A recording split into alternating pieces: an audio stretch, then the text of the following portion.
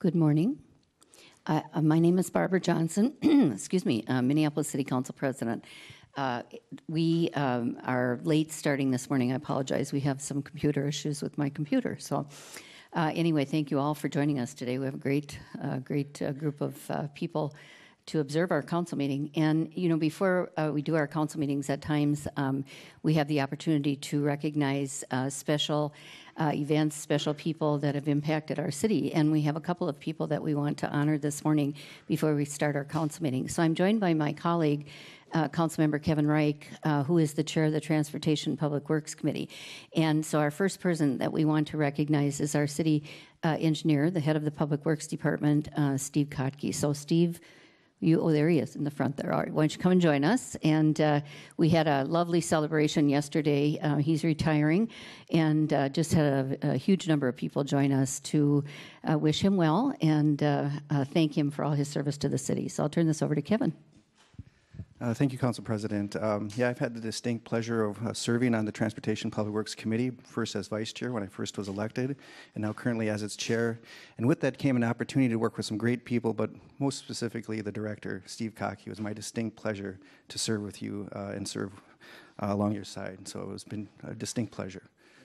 And with that, so many things were said actually at the ceremony. I'm not going to go into it. I mean, the successes that amounted to where you took the department and thereby where you took the city are quite impressive. And I think we'll capture some of it in this resolution that I wish to read for you. So this is honoring Steve Kotke for his service and dedication to the city of Minneapolis. And Steve Kotke, whereas Steve Kotke, Director of Public Works and City Engineer, first entered employment in the Public Works Department in 1989 and worked as a paving engineer, Director of General Services, aka Property Services, and Deputy Director, Internal Services before his appointment by Mayor R.T. Rybeck to lead the department in 2006. And whereas Mr. Kotke carried out the significant duties and responsibilities of Public Works Director with the public's best interest always in his highest priority, balancing complex and competing interests with adept technical and political skill to find the best path forward for Minneapolis. Whereas Mr. Kotke had the courage and fortitude to tackle challenges big and small, always striving to continuously improve, sorting out issues related to finances, regulations, infrastructure, development projects, organizational structure, staffing, and a wide array of other issues, all of which will continue to have a significant positive impact on the city of Minneapolis for many years to come. Whereas Mr. Kotke expertly led the department through several catastrophic events, including the 35W bridge collapse, multiple windstorms, 2 tornadoes, and a gas main explosion. Whereas Mr. Kotke led the department through the 35W bridge rebuilding, reopening of the Plymouth Bridge, the Sabo Bridge, the Southwest LRT negotiations and municipal consent, the Blue and Green Line LRTs, the Mark II project, Crosstown Commons, 35W transit access, one-sort recycling, organics rollout, facility plans, complete streets policy, protected bike lanes, bike trails, including the Cedar Lake Trail and Dinkytown Greenway. And some of them you just got done the last month. It was pretty, it was pretty impressive. Whereas Mr. Kotke served as leader for the city on transportation and funding, changes to project delivery methodology, managing LGA cuts, regional funding, downtown action plan, Access Minneapolis, green fleet policy, building the Hiawatha LED certified facility, as well as significant bridge projects including Northtown, Camden, Plymouth, 10th, Bridge and Bridge 9, which is now as a bicycle facility. Whereas Mr. Kotke expertly managed the city's largest department with 1,000 employees and a $335 million operating budget and $110 million capital budget. Whereas Mr. Kotke is bilingual and is renowned for his ability to translate engineer-ese into English, so elected officials, staff, and the community stakeholders fully understand public works projects. Can't underestimate that talent in particular. Whereas Mr. Kotke is widely respected by a broad array of partners, stakeholders, and sought out for advice on issues well beyond the duties typically under the purview of a public works director. And whereas Mr. Kotke will be deeply missed by the city's elected officials, department heads, staff, and fellow members of the Public Works Department as a leader, professional engineer, colleague, and friend. Now, therefore, be it resolved that the Mayor, the City Council commends Steve Cockey for his dedication and exemplary service to the City of Minneapolis and expresses a deep gratitude and appreciation to him for his outstanding commitment to the city. Be it further resolved that the Mayor and City Council congratulate Steve Cockey for his many significant accomplishments and wish him much happiness and fulfillment in all of his new ventures. Steve, I really do not want to say goodbye, but given all your accomplishments, I'm very eager to say thank you. Thank you.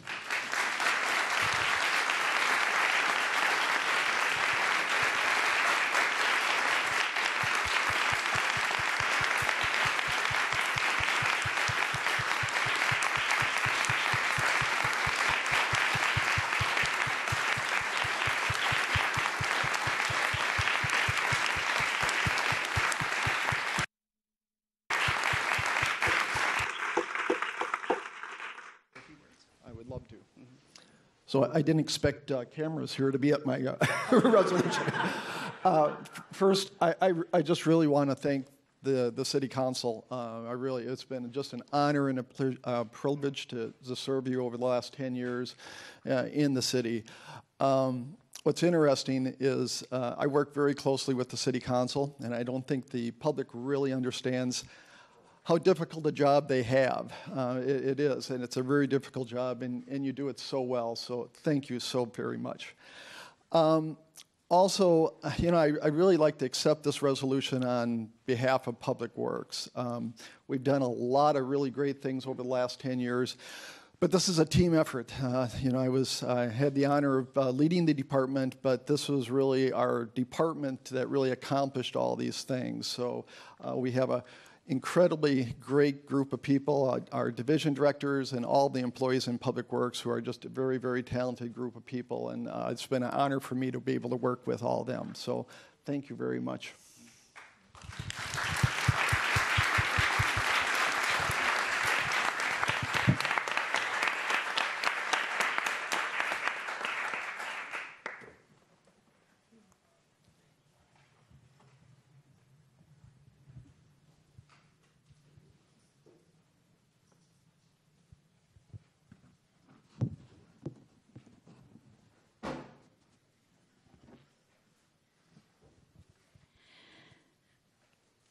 The next person that we would like to honor is Gary Warnberg, who is retiring after 27 years of service to the City of Minneapolis, and he is our purchasing director.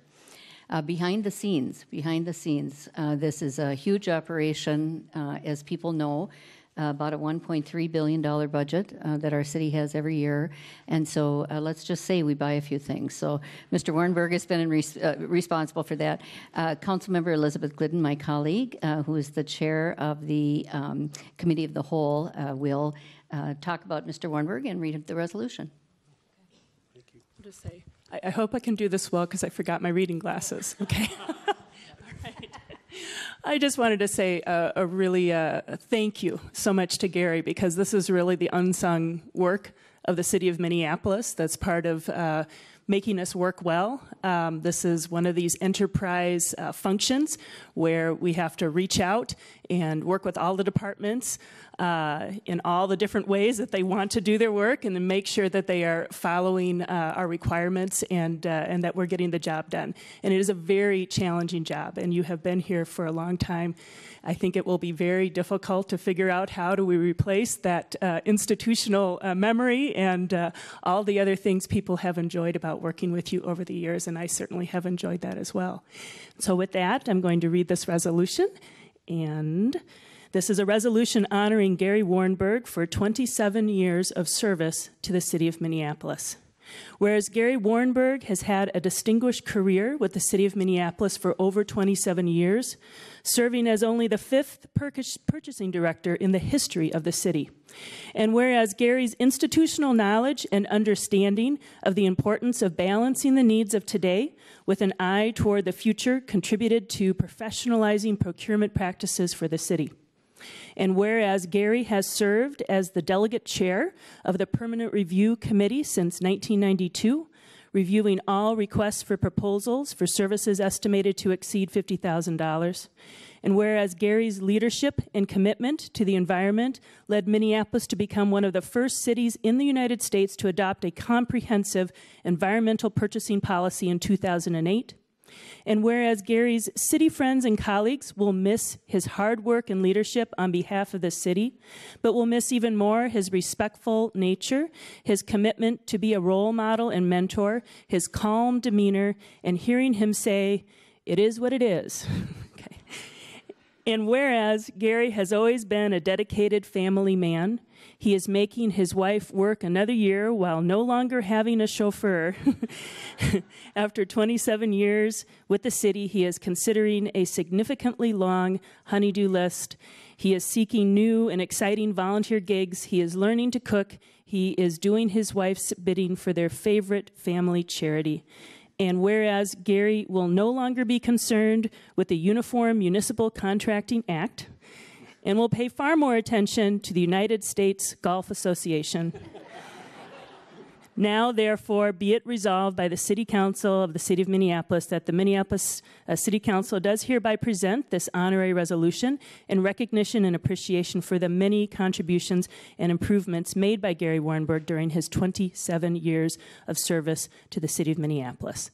Thank you very much. Thank you so much. Barbara, thank you so much. It's been a pleasure.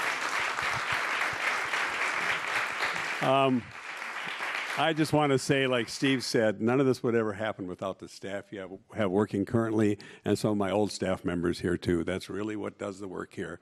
And I've worked with Steve, and I came together, and we're leaving together. So in 1989, we both started, and it just happened to work out that way. But truly has been a great place to work. Truly love working with everybody here and the projects you work on. And like you said, we touch everything, and it's hopefully the next purchasing agent stays equally as long. So thanks again. Thank you. All right. All right.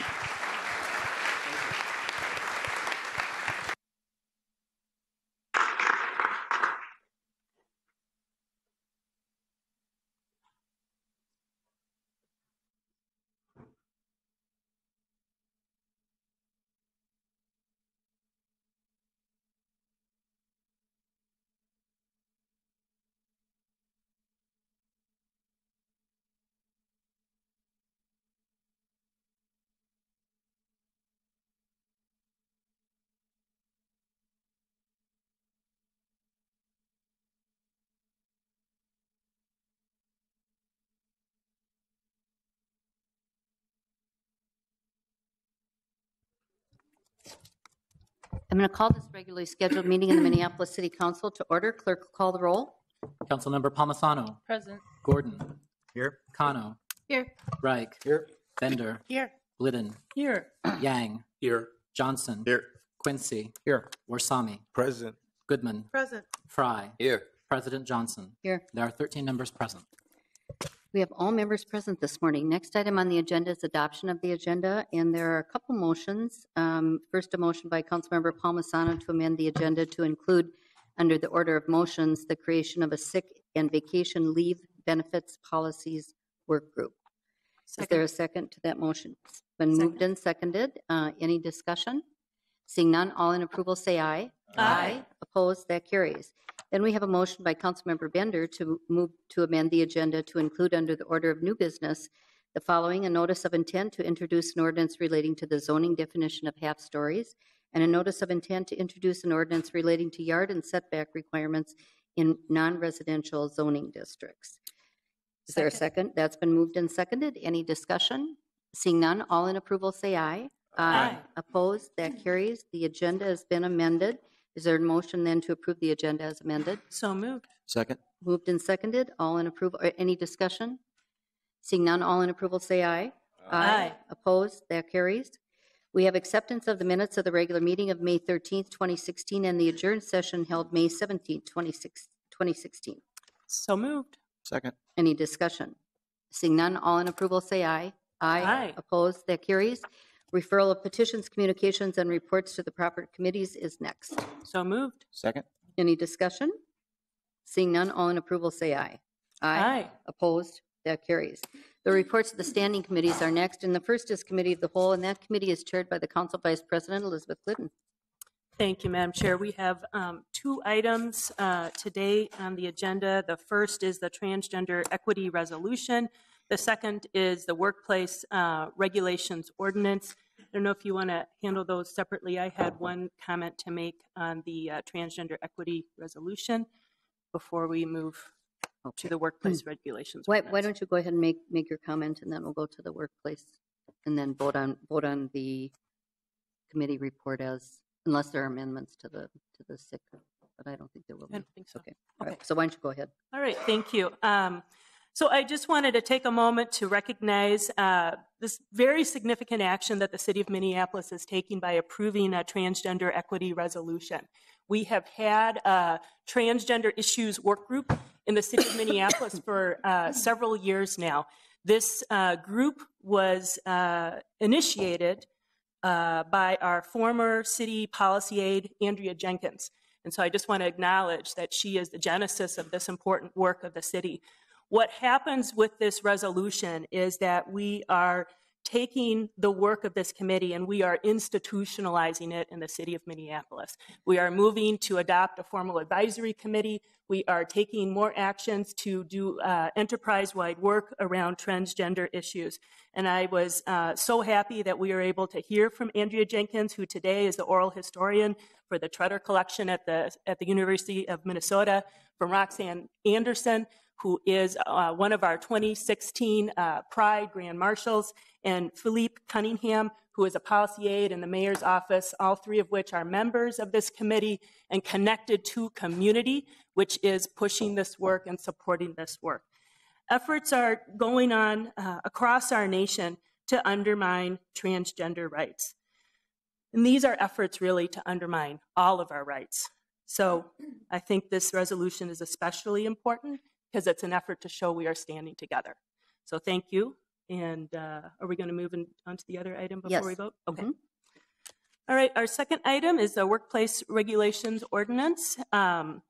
This is a passage of an ordinance amending Title II of the Minneapolis Code of Ordinances relating to administration, adding a new Chapter 40 entitled Workplace Regulations relating to paid time off and earned sick time, and I will move that item as well. I'm sure there will be some comments. Okay.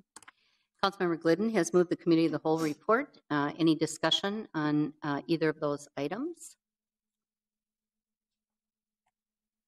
Councilmember Fry. Thank you, Madam President.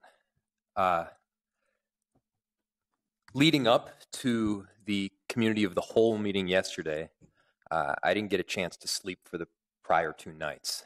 We were busy drafting the ordinance, ensuring that both the enforcement and the appellate levels went smoothly, and just crafting the nitty-gritty that most of the time is not all of that sexy. But it needed to get done, and I fully anticipated after what I anticipated being a successful vote at the Committee of the Whole meeting just crashing yesterday. But I, like many of my colleagues that I talked to, were absolutely revved, wired, heart was racing, didn't sleep that night, probably won't sleep tonight either, because we're, I think, in so many ways elated by the policy that we are about to pass that will help so many people. When I was young, I fell in love with the sport of running, not because of the athletic endeavor, but because there's a direct correlation between hard work and success. And that direct correlation, sadly, you don't find in other experiences in life, whether they be athletic or social. You know, depending on who your parents are, what side of the tracks you grew up on, that in many ways predicts your future. And so I think many of my colleagues, initially got into politics because we wanted to create a foundation from which people could spring to create that direct correlation between hard work and success. And a foundation like that simply does not exist if being sick for a couple days results in your inability to pay your rent or your mortgage, followed by a foreclosure, losing your job, and then falling into an endless spiral of homelessness and poverty. There is no foundation in that. So this ordinance simply put, will help people, period. It'll help people with a foundation that will give rise to themselves. They will be able to lift themselves out of poverty into a different class. And, I thought also a lot about good policy, and good policy, especially at the city level, is not created by hashtags, Facebook posts, and rhetoric. Good policy is not created by labeling people business pawns or wacko lefty. Labels, as we've experienced, are for soup cans. For good policy, you got to consider the practical realities of being a new business. And in this ordinance, we've done that. You've got to consider the practical realities of being a working person in this city. And I'm proud to say that we've done that. You've got to make sure the policy can be implemented and enforceable with both the employer and the employee with equal rights. The fastest way to erode the public trust in government is by creating policies and laws that cannot be enforced. And I'm proud to say, with this ordinance, there won't be no erosion. But most of all, passing great policy requires people to work together, approaching issues with a mind for different perspectives, different backgrounds and experiences. Everybody up here on this dais has their own experience. Everybody in the audience has got their own background and experiences. And the unique thing about crafting policy is not only do you have to unpack your own luggage, you probably have to unpack other people's as well. You got to look at it. You got to consider where they come from. And at times you even have to compromise. And that compromise doesn't happen by ripping people apart in public. It happens by working together. And the reason that this ordinance has been so successful is we've worked together. We set up a partnership. We heard different people's perspectives and backgrounds. We compromised. We figured something out. And now we've got a policy that's put together that's going to help tens of thousands of people. And I want to thank the workers. I want to thank the activists. I want to thank the business community, both small and large businesses, the business associations, and I want to thank city staff. A special thanks to Susan Trammell, who's been staying up night after night for the last couple weeks at least, and a huge thank you to all of my colleagues that did consider other perspectives. That most definitely is the reason that this ordinance is passing, and that's the reason that people in Minneapolis of all backgrounds will benefit. Councilmember Bender. Thank you, Madam President. I'm really excited this morning to be at this moment and see all of you in this room who I've been working with so closely over the past year. This has been such an intensive process. I've been in rooms, again, for over a year now. And this discussion has had its ups and downs. There were nights where we were speaking on the phone every night at 8:30 p.m. after a lot of our kids went to bed to try to keep this on track. There were moments where we had heard a lot of emotion from workers, from business owners, and I'm really proud that we all were able to find a way to move forward in those moments. Because this is such a significant moment for our city. This is the first, I think, of many regulations that our city and other cities across the country are passing to address the new economic realities and political realities in our country. Hundreds of years ago, as that economy, the sort of old industrial economy emerged, we needed to rely on our government to pass basic protections for workers. And workers demanded those. Many of us have weekends off and 40-hour work weeks because workers rose up, including my grandfather, actually, who was an organizer with his auto union, and demanded protections. And that's what's happening here today. We're hearing from workers who have to go to work sick. And because so many of our workers in Minneapolis and across the country rely on multiple low-wage jobs, it is the difference between making ends meet, putting food on the table, paying rent. Sometimes it's the difference between having a home and homelessness. Sometimes it's the difference between being able to send your child to school with a winter coat, as we heard during the testimony, or relying on the school to find one in the left behind bin. And these are just some of the stories that we heard from working people in our city throughout this process. This is a small, I think, drop in the bucket, but it is a huge change in the way that we're approaching how we're standing up for our workers in our city. And I'm really proud of us for taking this step. I heard a lot of stories over the past year, and it's what kind of kept me going in those difficult moments when we weren't sure we were going to be able to bring ourselves to consensus. And I think in part it was because I have one of my own that was so powerful to me. Because 6 years ago, I was diagnosed with breast cancer while I was pregnant. And I know what it's like to not have enough sick days. And I was in a job where I had the most support you could possibly imagine.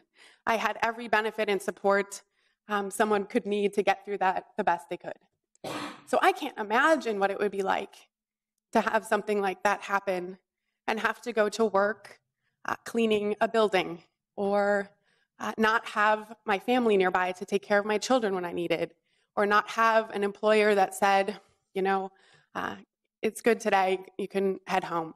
Because I went to work after surgery, a couple days after surgery. I went to work week after chemotherapy treatments. And those are the stories that we heard from our workers.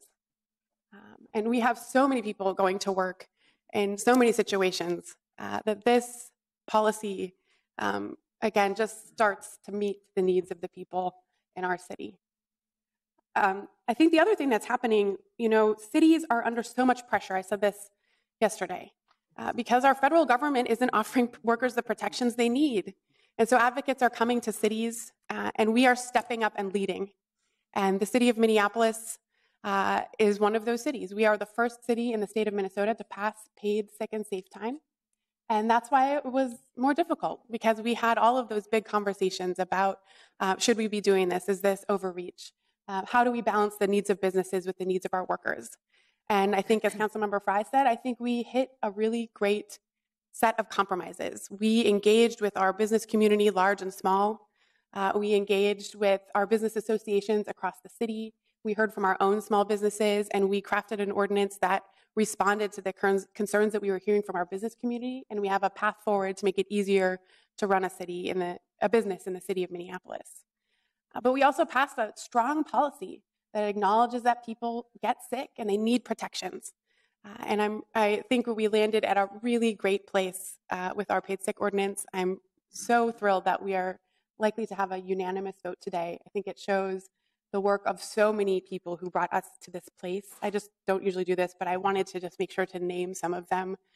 David Frank from CPED, Nuria Rivera Vandermeid from our city coordinator's office, Peter Ginder, who's now retired. I hope this didn't force him into retirement, and Susan Trammell from the city attorney's office, Casey Carl in the city clerk's office, who really stepped up with all of the engagement that was done. All of the folks that served on our workplace partnership group, and the folks from the Downtown Council, all of our business associations, the Main Street Alliance, Metro IBA, NOC, Say Tool, all of the folks from labor, Take Action, and all of the individual people, particularly the workers and the business owners who came forward to share their very personal stories. You are what got us to this moment, and I'm very thankful for all of your leadership. Councilmember Glidden. Thanks, Madam Chair. Well, I just wanted to start with the bottom line, which is that it was a large community effort that got us here, and you did it. And thank you for pushing us to do the right thing. This is something where one of the things that was most touching to me was that so many people really dug deep to talk in a venue that was uncomfortable about personal experiences to them, that they felt it was important for us to hear. And those were both from the worker side and from the business side. So I really want to appreciate so many people who came forward to tell their stories. I want to say one of the ones that we heard at our public testimony recently that really struck a chord with me personally was a school nurse who talked about the circumstance that she would see every day when a child comes in, is sent to her office from the classroom because you cannot keep a sick child in the classroom, and essentially is there because the parent could not figure out what's the way I'm able to take that day off of work without jeopardizing my job, which then is jeopardizing my family. And I just contrasted that with my own experience, which actually was very recent. My privilege and ability as a salaried employee to be able to leave and go and care for my child who, the same week as that public hearing, was sent to the school nurse's office because she was not able to stay in the classroom, but I was able to go and get her. And I'm a salaried employee who has these benefits. This is a process where I feel that compromises were made with input from the business community and from worker advocates, in that the Workplace Partnership Group was an excellent venue for some of that respectful dialogue and debate. I'm glad that we're going to have a recommendation coming forward soon about how to institutionalize that type of venue for ongoing conversation. And I'm really glad also that our final ordinance reflects the main components of the recommendations from the Workplace Partnership Group. I feel like you put in hard work and compromise to get to that point, and I feel good that we are able to honor that work here with our ordinance. And it reflects some balanced additional feedback as well that we got from businesses and worker advocates in the final product that we're going to adopt today. These conversations, as Councilmember Bender said, are not isolated to Minneapolis. Conversations about how to provide minimum standards around workplace issues, such as sick leave. We're not the first by a long shot to take this kind of action at the city level, because these kinds of ordinances are being adopted by cities all across the nation in the face of gridlock from our state governments and the federal government. And that's just what is happening. That's the situation that we are faced with, that now we have residents who are telling us we need standards in the workplace to match up to the new realities of how our economy is developing. And I feel that that is what we have done, is responding to those concerns.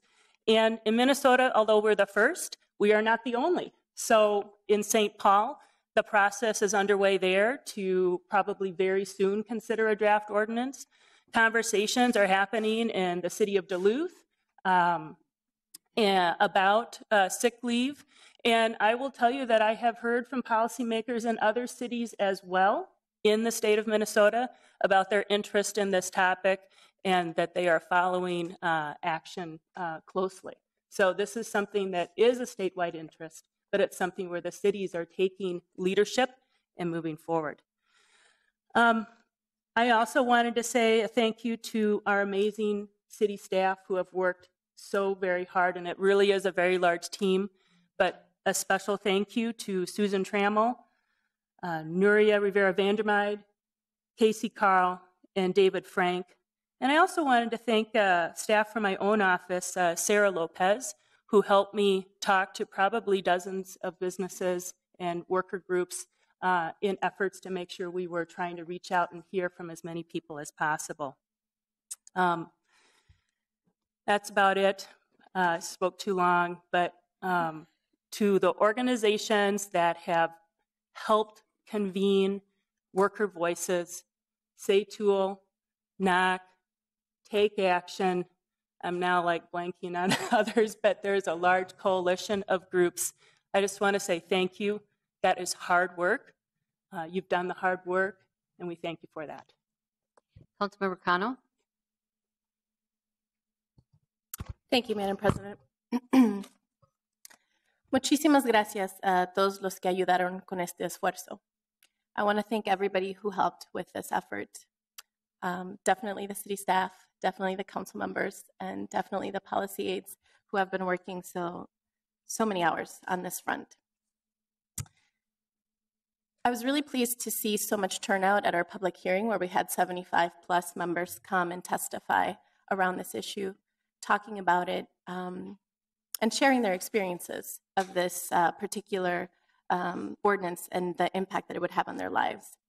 You know, we heard from the community about how it was really terrible to put families in a situation where they have to make impossible choices. Do they take care of their health or do they take care of their bills? And so with that, we also heard from the community about this issue from a human rights perspective and the fact that taking care of our families is a basic human right. And today, we are making sure that is a protected basic human right. It is not often that I feel proud of the work that we do on the council, because my expectations of the racial equity work that we need to be doing are very high. Today, I am proud to sit on this council, and I am proud to be able to pass and adopt this ordinance. I think it will have an immense impact on our community. However, because I do know what it's like to come from a community that has to get up and go clean that bathroom and go clean that hotel room and go wash those dishes, I know we can do more. And again, you know, this is coming from a community that works really, really hard. And so it's hard for me to dole out pats on the back, because when my immigrant community works really, really hard, what we get in return are raids and deportations. So when I do say congratulations to the community and to the council, I do mean it in a very significant way. I want to thank you, thank you, thank you, thank you, thank you for doing the work of standing up, speaking up, and fighting for justice. This is why we are responding. This is why we are doing our job for you today. We work for you, we serve you. And with that, I want to acknowledge and remind everybody that this issue is connected to a broader injustice happening in our city, where even with our $9 an hour minimum wage, that's $18,000 for a family. That's below the federally recognized poverty level. So I am here to say congratulations on this win. Let's keep moving forward. And I challenge the community and I challenge the council to pass a raise in the minimum wage to $15 an hour, if not this year, next year during our re-election. Thank you. Councilmember Andrew Johnson. Thank you, Madam President. It's so humbling and such an honor to be up here and to be able to be a part of this. And it's been such a journey working from the early days when this was an idea and talking about it with colleagues. And that was before kind of the cat was out of the bag, so to say, and being able to look at what others were doing and to take those ideas and start building support within the community, and then to go through challenging times and to be here today where we have a unanimous decision.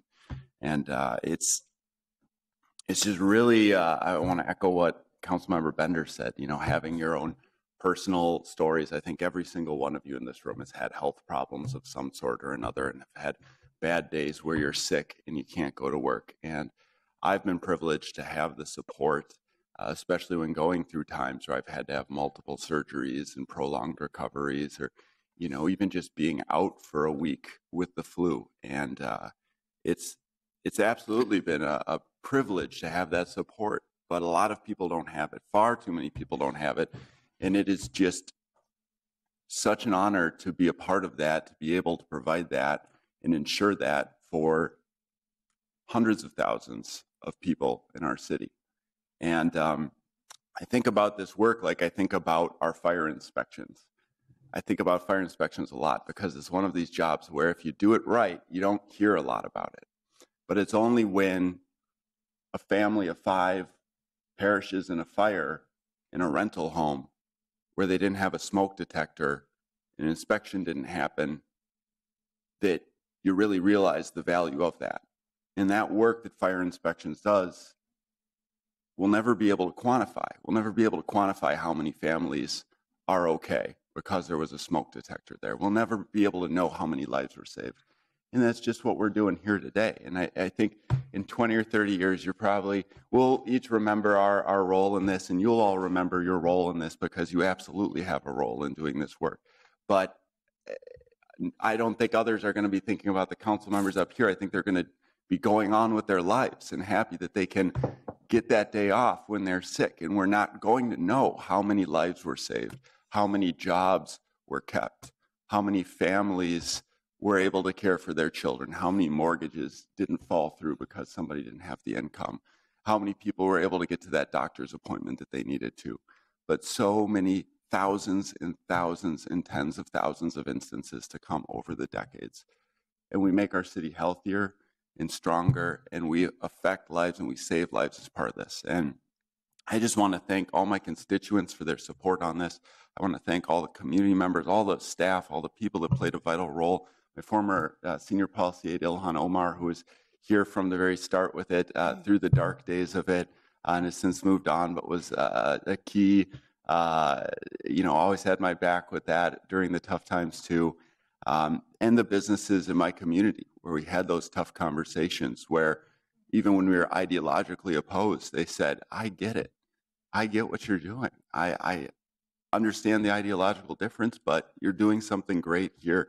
And we're gonna be okay because of this. And the businesses that took the lead and went out on a limb and implemented it themselves and showed that this is good for their bottom line, that this is good for their workers, and their workers are their family, and that they're taking care of them as well. So it's just been such an honor to be a part of it, and I just greatly appreciate everyone involved with it, and so thankful for this day.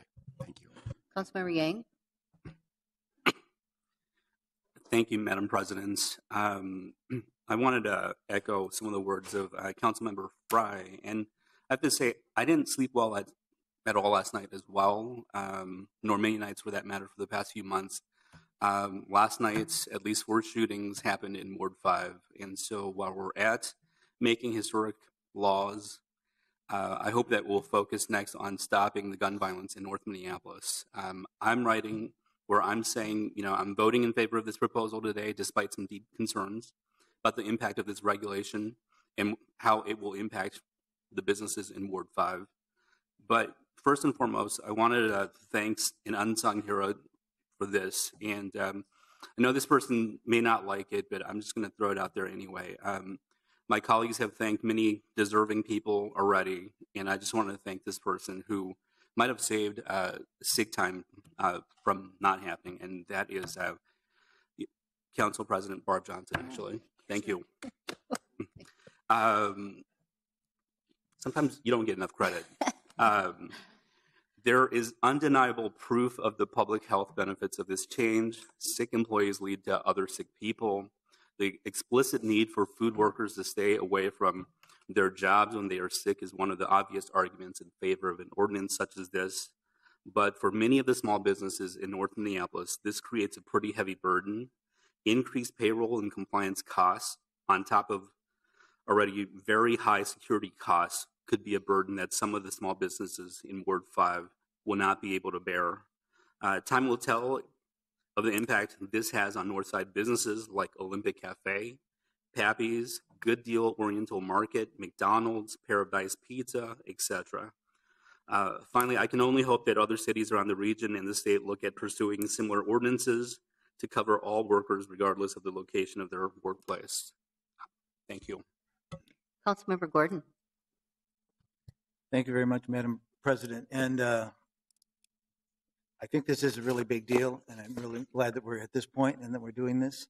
And I just wanted to briefly share my appreciation for everybody who got involved and worked on this.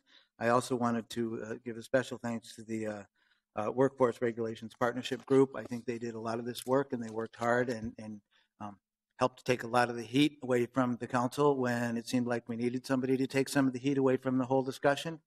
And also a special thanks to Luke Weisberg, who facilitated the group. I got to see Luke in action a few times and was wrestling with the, as great as the partnership individuals were in the group, that was quite a project trying to bring them to consensus and agreement and what decisions do we make next and how do we do it, and it took a lot of creativity and perseverance, and I appreciate that a great deal.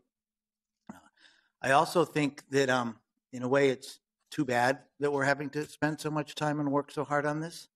And I just want to highlight that this is evidence that there's something really, really wrong with the economic system in the country and in the world that we're working in.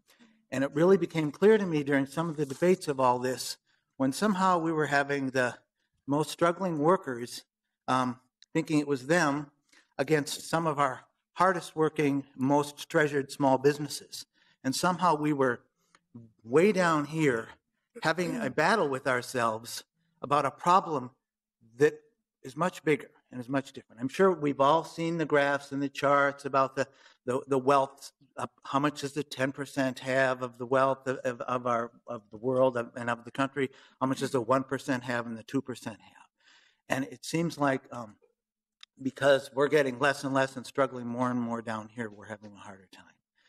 During this process, I think we got to hear from one another much more. Hopefully, we are understanding that it's not necessarily us versus them when it comes to business versus workers, or I don't know what other us versus them you want to make out of this picture. And we've come a little bit closer together to find some solutions, at least at the city level here. And I hope we'll keep doing that. I think clearly we have, with a lot of small businesses joining this effort and realizing I want to do the right thing and I want to see how I can help. I think that the council here has worked really hard on our own staff to find out how do we come together, what are we going to do. I think people are still going to walk out of this today thinking there's winners and losers. We're going to hear about how the burden's going to go now to the customers and the rest of us. So we're all actually the customers or the shoppers. We're going to all these businesses. We're paying for all the workers through that. So we have to remember that too. And hopefully we can all kind of share the burden and share the victory as we move forward and we can work together. And I think it's really important that we listen, especially to the small businesses and the other businesses who think this is going to be hard. And we say, well, we're going to be here to help make it work because it's got to work for you. It's got to work for us. It's got to work for everybody together. So let's remember that. And let's remember to shop in Minneapolis and to be in Minneapolis and support our Minneapolis businesses. And you know, when St. Paul moves forward on it too, maybe we can go over there and do a little shopping and help them out too. But let's try to do that, and let's try to look at what the next struggles are, and remember in the big picture of things, we need an economic system that's just for everybody and works for everybody. And we can lead in this way as a little city here, but let's keep pushing and keep fighting for those next steps. I think it's fully appropriate that we talk about what are we going to do about the minimum wage up here too, and I appreciate that that's come up already. I know a lot of people are working on that, and there'll hopefully be some kind of ballot initiative this year. But that's another small piece of it. I don't have the big solution, but let's keep looking for that and pushing for that too. Thanks. Councilmember Warsame. Thank you, Council President. I think everybody's, I just want to echo what everybody said, and I don't want to repeat what my council colleagues have said, but I think this ordinance is an important ordinance. I think we have listened to both sides. We've listened to small businesses, we've listened to the large businesses, we've listened to the unions, we've listened to the individuals that came here to testify about how difficult it is for them to work in the city of Minneapolis. And I think that's the most important thing. The businesses, the large businesses will survive, but what we want to do is empower the individuals. We want to empower the people that live in our city, the people who vote for us, the people who we took an oath to defend and to support. And I think this ordinance goes a long way to do that. And I'm not one of those council members who as you know, speaks a lot publicly. But I will speak on this to say that I'm very proud of this and I'm very proud of my colleagues. And there are times when me and Lisa Bender had arguments and long discussions on this. And with times when we had differences with Councilmember Fry and other council members. But I think we came to the right conclusion, which is to defend the people of Minneapolis. And I'm proud of that. And I'll thank everybody for this unanimous support. Thank you. Councilmember Wright. Thank you, Madam President. So much has been said, and I just wish to highlight two things that have been touched upon that I think are quite significant and create some context for what we've accomplished. I think Councilmember Glidden mentioned this notion that things get done at the city level where there's gridlock at higher levels. I think that's quite evident here. If you think of what we've done in the last few council meetings, that's evident in so many things that touch our lives very directly. You know, we passed a significant amount of monies that go to our public sphere with our Park and Rec friends. I mean, that's a big deal. I mean, I remember in the 90s there was this mantra of the new normal, and I always thought that was a code for privatization and less public and more dollars going to less for the public sphere. And we said, no, we're not going to leave a tradition of having more for every citizen in Minneapolis to have a place to go to a rec center. If you're not part of the country club set, that's a big deal for a family. And then where there's absolute gridlock at the state level, when we have an undeniable need for infrastructure investment for our roads, bridges, and transit, they can't get it done. And we were able to step up and do a generational investment because the citizenry said, it's time. You have to do it. It's your responsibility. And we stepped up and did it just a few weeks ago. And here we are, the community, as I think Kano said very eloquently, you guys came to us again and again. And I think this is another point, and I think it's been touched on as well by Fry and others. We didn't just have opposing viewpoints, we had a multiplicity of complex viewpoints. And we created a forum in which that could come together and create a product at the end. And I think that with the respect that was given to different sides and the fact that we actually had an outcome from that, I think that's significant too, not just for us here. We get to say the yes or no vote, but the fact that you guys came together in that format. And I'm mostly proud that we had a format that was productive and respectful. So I think those things are worth noting. And I think that, if anything else, we can be proud of as well. Thanks. Any further discussion? Oh, excuse me. Seeing none, clerk call the roll on the committee of the whole report, both the items, transgender equity resolution and the workplace regulations ordinance, excuse me. Councilmember Palmisano. Aye. Councilmember Gordon. Aye. Councilmember Kano. Aye. Councilmember Reich. Aye. Councilmember Bender. Aye. Council Vice President Glidden. Aye. Councilmember Yang. Aye. Councilmember Johnson. Aye. Councilmember Quincy. Aye. Councilmember Warsami. Aye. Councilmember Goodman. Aye. Councilmember Fry. Aye. Council President Johnson. Aye. There are 13 ayes. Those items are adopted.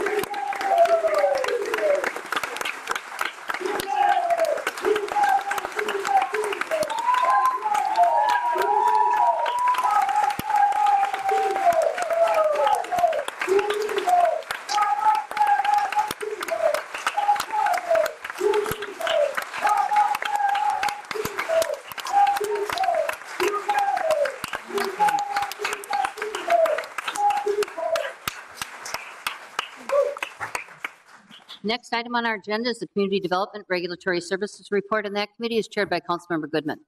Thank you, Madam President. Councilmember Fry is going to give the report today Okay. because I was absent for the CD meeting. All right. Councilmember Fry. Thank you, Madam President. We've got 22 items on the agenda for today.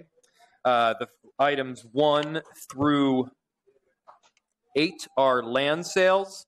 Item 9 is authorizing a tailgating zone around U.S. Bank Stadium. Items 10 are liquor and business licenses. Items 11 the license settlement conferences.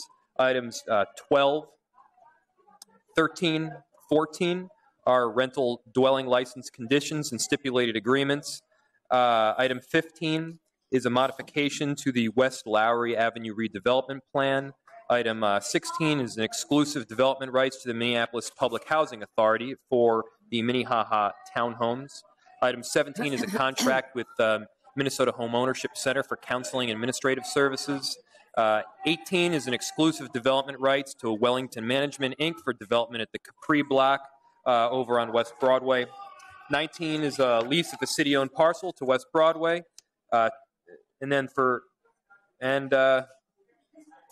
The following items are referred to the Ways and Means Committee, which is a contract amendment with Blue Sky Veterinary Services. 21 is another contract for vet services. And 22 is fiscal year 2015 emergency services grant. I move all 22 items.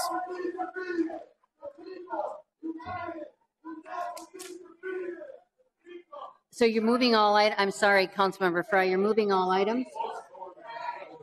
Thank you. Councilmember Fry has, Was my thing can we there? get the door closed, please? Thank you.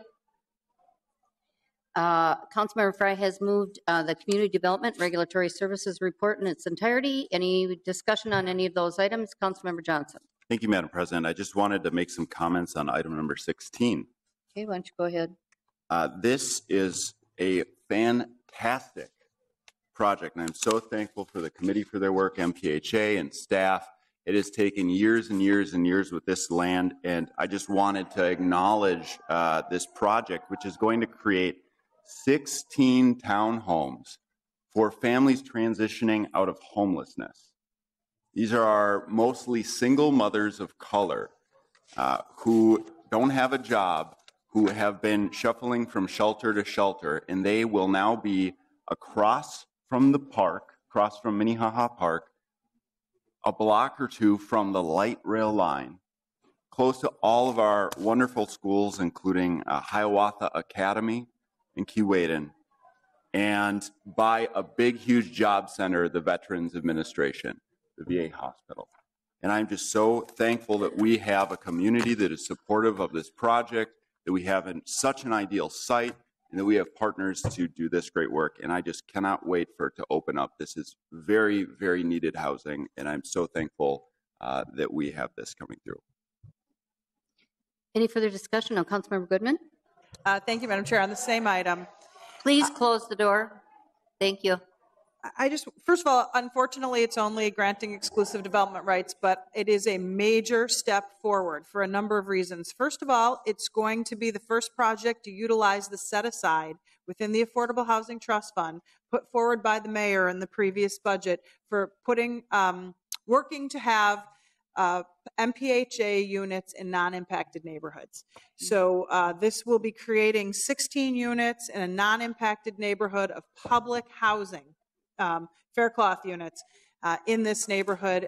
So I am very hopeful that the exclusive development rights will turn into a really successful project. And I do want to note that there's just been a long history of council members objecting to these kinds of things in their ward. And Councilmember Johnson has been the complete opposite of that, has been very supportive of this project that has that is so important to the city as a whole. So while I realize it's not approving the final financing package, I just want to call out Councilmember Johnson for standing up and leading on this issue in his ward, which makes such a big difference in our city in terms of scattered site and scattering MPHA Section 8 units into non-impacted parts of town.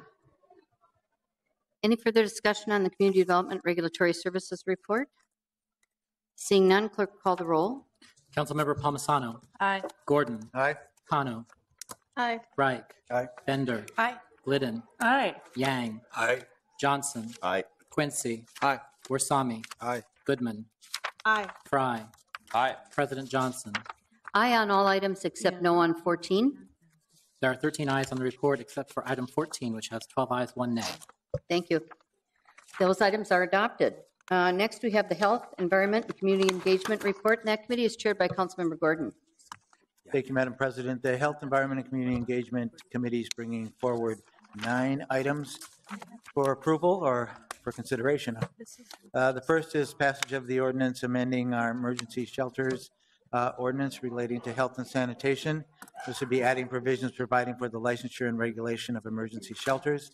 The second is adopting the Blueprint for Equitable Engagement Plan. That's a 5-year plan to ensure an innovative and equitable engagement system for Minneapolis, and also an associated staff direction with that regarding implementation.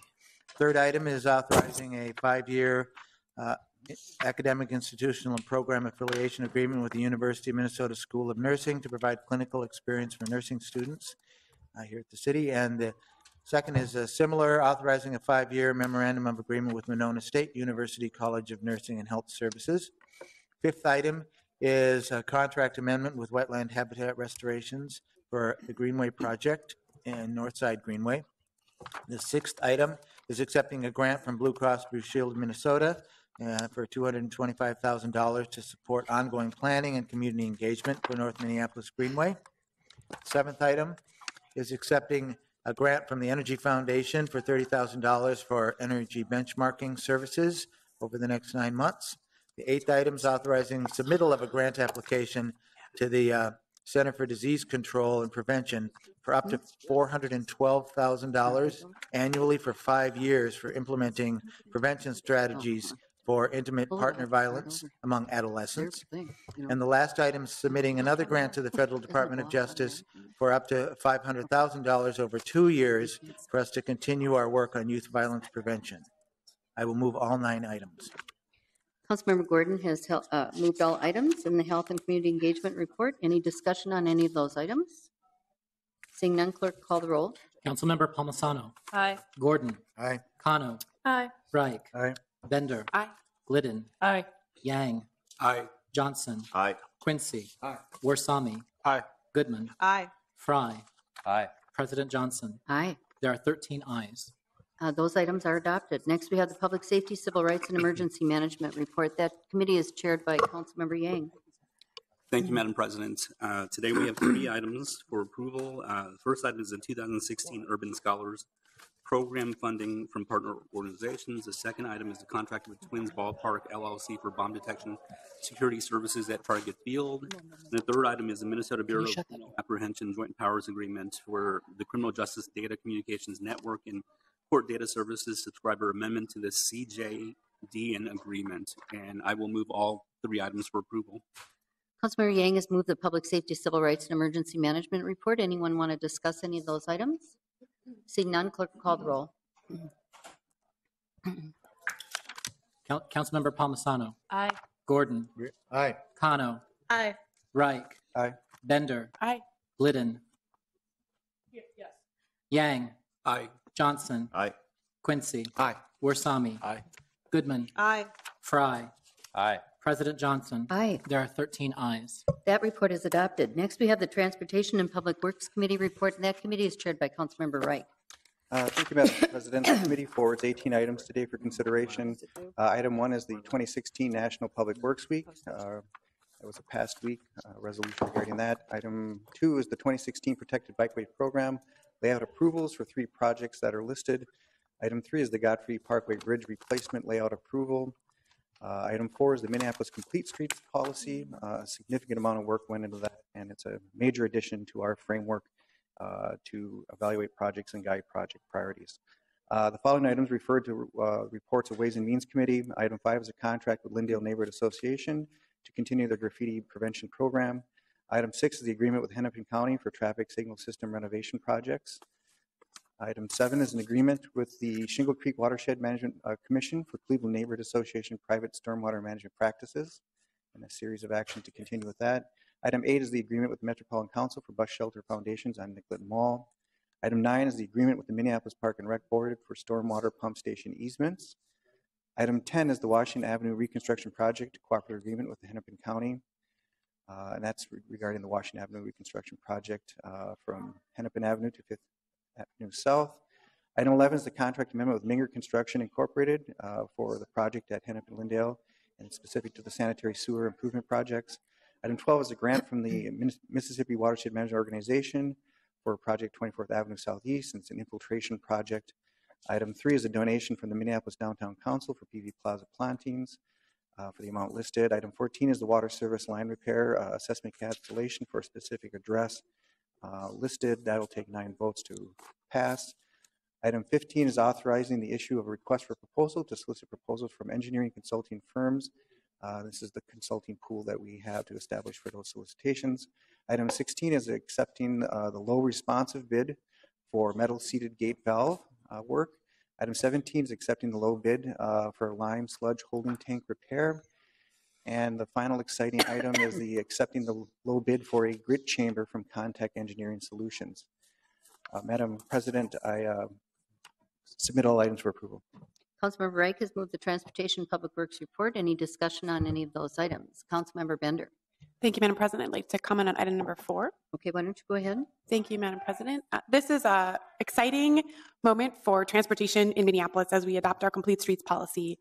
We managed to get our policy down to just 4 pages, so if you haven't had a chance to read it yet, I'd highly encourage it. This did 2 things. One, we reiterated and strengthened our support in the city of Minneapolis in policy that we will prioritize walking, biking, and taking transit as we plan our road system. And the other thing we did was create a new process for decision-making around design. And so as we look at the context of each street and all of the different needs that we're meeting within our public right-of-way, this gives us a chance to better engage with the community to make sure that we're looking at innovative ways of measuring safety and accessibility for all users. And so there'll be many next steps of this as we implement it. And we've worked with staff to create a great feedback loop with Councilmember Reich's leadership to make sure that this policy is implemented going forward. There was a huge amount of engagement with our business community, with many stakeholders, lots of support here from AARP and our bicycle and pedestrian advisory committees. Again, lots of engagement with the downtown council even over the last couple of weeks. And so I'm really excited about this a little bit wonky, but significant step for transportation in Minneapolis.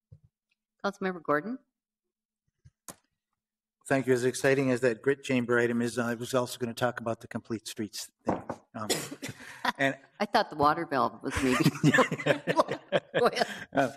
Well, and Councilmember Bender covered a lot of it. I just really appreciate the work of the group. I think it was significant. I did want to call out Nathan Koster, who ran the process for us, and also Matthew Drydahl and Jenny Hager, who worked on it as well, and also Councilmember Warsame and Reich, who served with me and Councilmember Bender on the kind of the steer group of this. It's a really concise document, but I think it's packed with a lot of guidance for the future, and it's really going to help us improve the way we develop our streets and look at our whole transportation network in the city.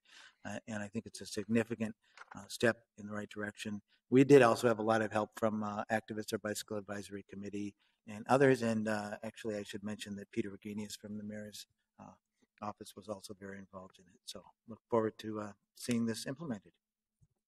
Councilmember Cano. Thank you, Madam President. I'm really excited to support this adoption today, the adoption of the Complete Streets Plan for the city. I am an environmentalist at heart, so I really see all of these initiatives to help people to bike and walk more connected extremely to the issues of environmental justice of our city, especially as more people want to live in Minneapolis. We're not in the day and age where people are exiting the city or having an exodus of the urban core. We're seeing that it's actually more popular to live in Minneapolis. And so with that, I just want to briefly state that as we invest in making Minneapolis more walkable, more bikeable, we really do need to keep a strong eye on the issue of gentrification and displacement. As these initiatives move forward, I want to be able to work with my council colleagues to really figure out how are we going to ensure that the communities who have lived here for a long time, whether they're low-income communities or immigrant communities or the indigenous community that has invested in areas of the city when the city didn't want to invest in those areas, really get to stay here and reap the benefits of this renewed investment in city making. So I just want to say that I'm very proud to be supporting this today, and also want to keep working really hard to figure out how do we protect access and affordability and inclusion for the communities of color who should also be able to share in on this renewed investment. Councilmember Reich. Thank you, Madam President. I believe a lot of the comments have captured the significance of the work and the good things that have gone out to those who did it. Another shout out, though, should go to the staff person, Nathan. He just did an incredible job. The product is a great example of a powerful document, a guiding document, a strong compass for complex issues. But it's not just its concision, the research that went into it. I don't think any rock was left unturned in terms of what information could help inform our work to come up with this document. And it was thorough, professional, and incredibly insightful, actually. And so I just want to give a particular call out to that. And yeah, I think it's been mentioned that, you know, we already had an Access Minneapolis plan. And so a lot of communities, usually they start with a complete streets and then they try to flesh out how they're going to go about it. I'm kind of proud that we're the city that decided to have a document that said this is how we're going to go about it for 10 years. And then things got complex and we wanted to advance our initiatives and our aspirations even further. We knew we needed this guiding tool for that. And so here we are, ready to go with this incredible tool. Councilmember Warsame. Thank you, Madam President. I would just like to echo what my colleagues have said. It's a wonderful document, and I would like to thank all the staff that worked on this. So Thank you very much, and hopefully approval. Any further discussion? Seeing none, clerk call the roll on the Transportation and Public Works report. Councilmember Palmisano. Aye. Gordon. Aye. Kano. Aye. Reich. Aye. Bender. Aye. Glidden. Aye. Yang. Aye. Johnson. Aye. Quincy. Aye. Warsami. Aye. Goodman. Aye. Fry. Aye. President Johnson. Aye. There are 13 ayes. That report is adopted. Next, we have the Ways and Means report. That committee is chaired by Councilmember Quincy. Thank you, Madam President. Ways and Means has 8 items for your consideration this morning. The first 4 are a series of legal settlements as recommended from the City Attorney's Office. Item number 5 is acceptance of a single bid from AVI Systems for upgrading playback system. Item 6 is the appointment of 2 members of the Capital Long Range Improvement Committee. 7 is the approving an application for free wireless community account for Rainbow Terrace Public Housing High Rise. And the final item is a resolution accepting a gift for travel related expenses to Sweden for Neighborhood Community Relations Department staff. I'd like to move all 8 items for approval. Councilmember Quincy has moved the entire Ways and Means report. Any discussion on any of those items? Seeing none, clerk call the roll. Councilmember Palmisano. Aye. Gordon. Aye. Kano. Aye. Reich. Aye. Bender. Aye. Glidden. Aye. Yang. Aye. Johnson. Aye. Quincy. Aye. Warsami. Aye. Goodman. Aye. Fry. Aye. President Johnson. Aye. There are 13 ayes. That report is adopted. Next, we have the Zoning and Planning Committee, and that committee is chaired by Councilmember Bender. Thank you, Madam. Thank you, Madam President. We have 4 items from Zoning and Planning. Item number 1 is granting an appeal with conditions for a certificate of appropriateness and historic variance at 1900 Colfax Avenue South, including adopting the findings and fact of record of decision as prepared by the City Attorney's Office that was emailed around and has quite a lot of detail. Item number 2 is denying an appeal for a certificate of nonconforming use at 2636 and 2638 West Broadway and adopting the findings of fact. Item number 3 is approving an application for a rezoning at 1911 Nicollet Avenue to allow for C2 with the existing pedestrian overlay district. And item number 4 is approving a staff recommendation that an EAW is sufficient and an EIS is not required for a proposed project at 600 Washington Avenue Southeast. I will move the 4 items. Councilmember Bender has moved the Zoning and Planning report. Anyone want to pull up any of those items or discuss them? Seeing none, clerk call the roll. Councilmember Palmisano. Aye. Gordon. Aye. Kano. Aye. Reich. Aye. Bender. Aye. Glidden. Aye. Yang. Aye. Johnson. Aye. Quincy. Aye. Warsami. Aye. Goodman. Aye. Fry. Aye. President Johnson. Aye. There are 13 ayes. That report is adopted. Next, we have the reports of the special committees, and the first is the Audit Committee, chaired by Councilmember Palmisano. Thank you, Madam President. We have 3 reports to send forward from the Audit Committee that met this week. The first is the Employee Separation Internal Audit Report, and after the resolutions, I'll be bringing a motion forward to establish a work group in regards to this audit. The second is from NCR. It's the NCR audit that will be discussed in a future HECE meeting. And the third is the Transportation Management Organization Internal Audit Report. I'm happy to answer any questions, but these will end up being received and filed at this council. So the action, Councilmember Palmisano, is to receive and file? Yes. Okay. Councilmember Palmisano has moved to receive and file 3 items from the Audit Committee. Any discussion on that? Seeing none, all in approval say aye. Aye. Opposed? That carries. Next, we have the introduction and referral calendar. The first item, or the one item on that, is a motion by Councilmember Johnson, Andrew Johnson, to introduce the subject matter of an ordinance amending the code relating to the zoning code for first reading and referral to Zoning and Planning Committee, amending regulations for lots containing 2 or more zoning classifications. Any discussion on that introduction? Seeing none, all in approval say aye. Aye. Opposed? That carries. Under resolutions, we have the resolutions that were presented this morning. The first for Gary Warrenberg. The second in the book is for George Garnett, who is a resident of North Minneapolis, also been a long time worker in our community, across the community actually, who died quite suddenly. So there's an honorary resolution honoring his service to the state of Minnesota and the city of Minneapolis. We have the Steve Kotke honorary resolution, our Public Works Director that's retiring. We also have a honorary resolution honoring Carolyn Roby, who is retiring from Wells Fargo, and she has put in 22 years of service as to the Minneapolis Workforce Council. And that presentation is going to happen in Community Development Committee, right, Councilmember Goodman? Okay, so people can take a peek at that.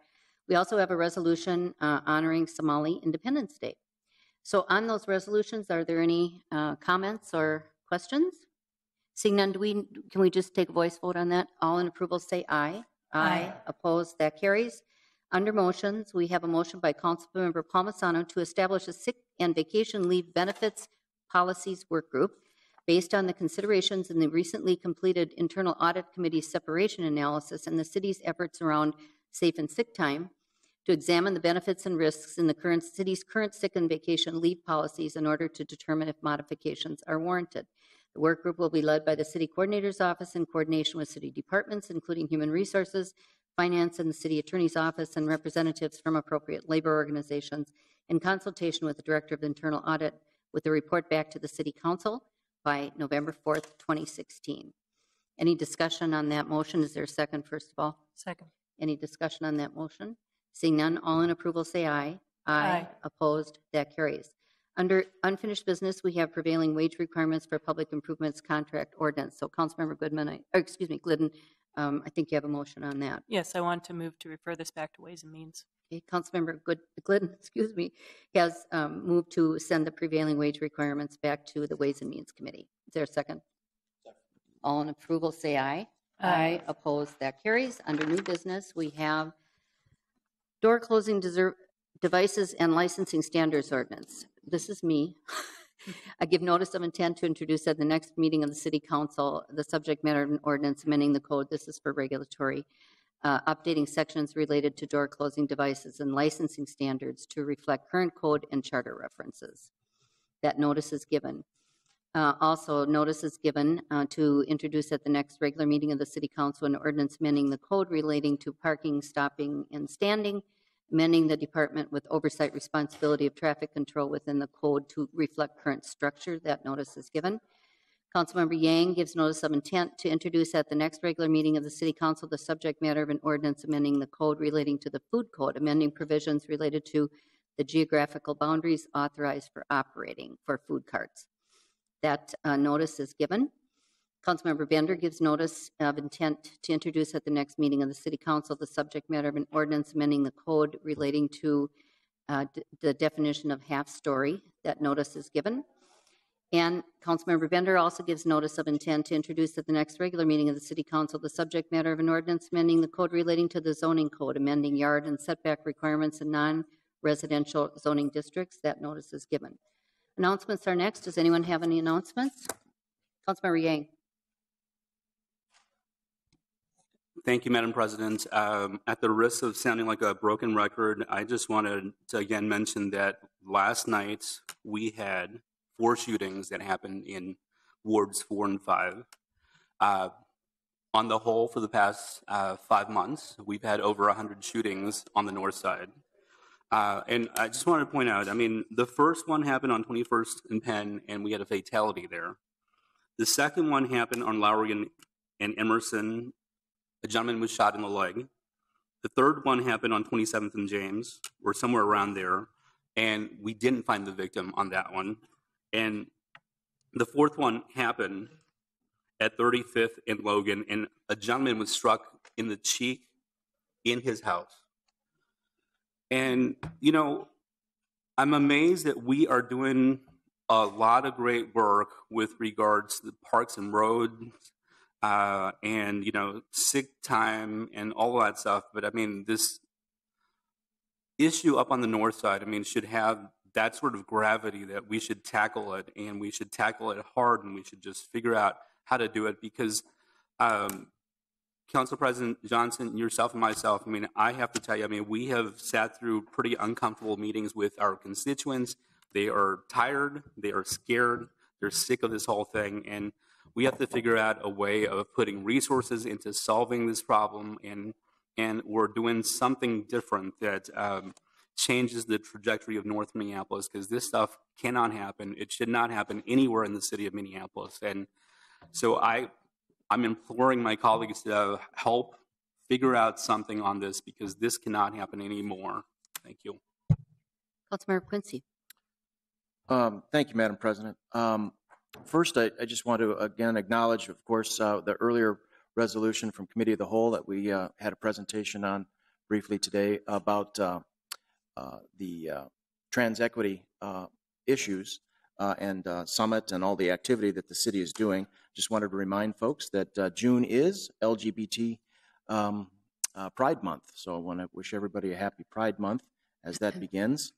And then just kind of following up a little bit on what Councilmember Yang was saying.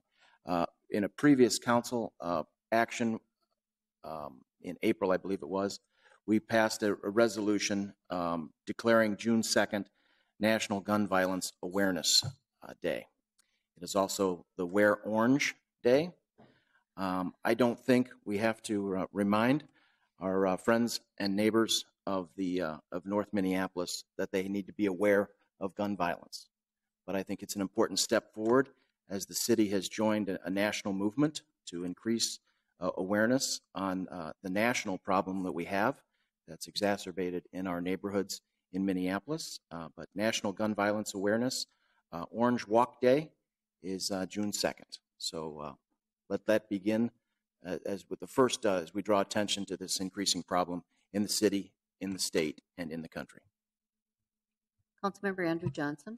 Thank you, Madam President. I just wanted to thank Councilmember Yang for his statements on the situation with gun violence in North, and for his work and for your work, Madam President, on this. It's a situation that is intolerable, and it affects all of our wards. So absolutely, when North is hurting, Ward 12 is hurting, and the violence is not just confined to the boundaries of one part of our city, and it affects all of our residents. And anything I can do, please let me know. I'm here to help, and I agree that we need to put more resources into solving this issue in North Minneapolis and across our city. This violence is intolerable.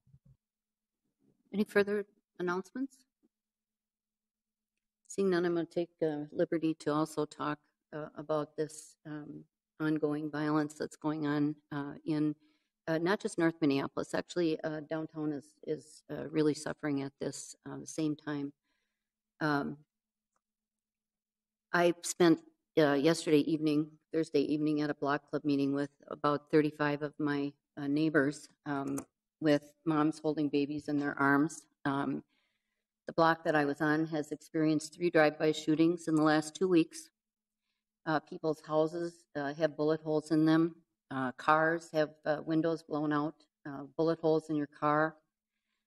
These are families that are young families, single women, older people who have lived in the neighborhood their whole lives, can't believe what's going on. We're being held hostage. It is absolutely unacceptable. We've got groups of younger people that are out of control. It was only a matter of time before innocent victim was shot. People have been shot, excuse me, innocent victims have been shot. It was only a matter of time before there was a fatality in this latest uptick, and apparently last night that's what happened.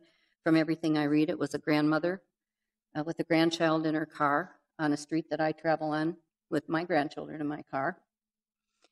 The other day we had we accepted another grant to join another partnership, and it's actually, I guess, the Rockefeller Foundation, and I'm looking at the press release about it, or the article about it, and it says that we get a new position, a Chief Resilience Officer. It describes the position as one who can help coordinate a city's communication efforts between departments, link the city with outside groups working on similar efforts, and act as the resilience point person, ensuring that the city applies a resilience lens so that resources are leveraged holistically and projects planned for synergy. I can hardly read this because it's such gobbledygook. But this resilient cities, I suggest that their number one priority of this operation, the Promise Zone, and the Bloomberg grant needs to be focused right now on public safety in our city. That's the lens we should be looking through in this community, and we're not. That should be our number one priority. Every time you take a government class, that's the first thing you learn. Public safety is the number one priority of government, safety of the citizens, and we don't have it in this city. That should be our focus. Thank you. Any other announcements?